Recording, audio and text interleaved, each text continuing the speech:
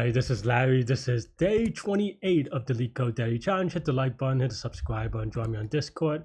Let me know what you think about today's poem. So hope you enjoyed that intro video. I'm still in Turkey. I'm still in Kapadokya. Yeah, I mean, that's pretty much it. So hope you enjoy it. Anyway, I'm doing today's poem. Also, another thing to note is now you can see it here. My hotel room has, of course, a painting of New York. Don't know. I'm too lazy to zoom in, but just take my word for it. So it's kind of, you can leave New York, but somehow it follows you. Anyway, today's poem is 1329. Sort the matrix diagonally. A matrix diagonal is a diagonal of lines. So okay, given sort each. Okay, so this seems like an implementation problem. I don't know that there's anything that tricky about it. Other than that, you have to do it, right? Yeah, I don't think there's anything that, I mean, yeah, you just, yeah. Now, that said, how do I want to do it, right?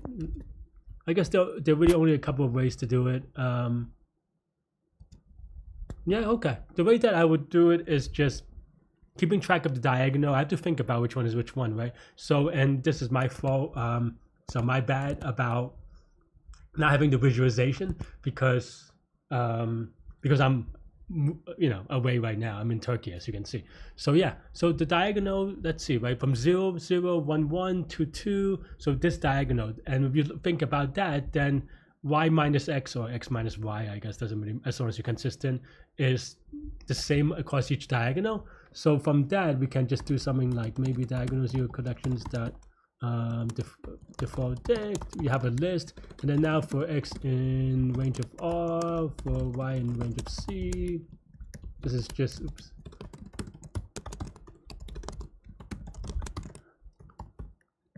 yeah, this is just setting it up. And then diagonals of x minus y, we append matrix of xy. That is always so weird, but okay. So then now we just have to do for key in diagonals keys, diagonals of key, the sort, dot sort. Huh, why am I doing something true? And then now after that, actually let's make it a deck, because then now we can do pop left. Otherwise you have to keep track of the index, which is fine. Just ones, right? It doesn't get highlighted, which is why I'm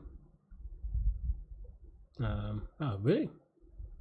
Okay, well then we can convert it to a list, and then I mean, we can do it some way. Maybe we could do something like this, and then something like that, maybe. Just that one. Just syntax things.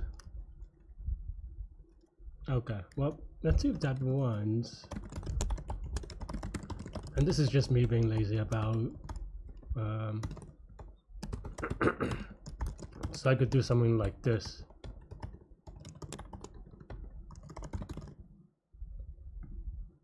And of course we're manipulating the input. Maybe we shouldn't do that, but default diagonal of that x minus y, as long as we're consistent.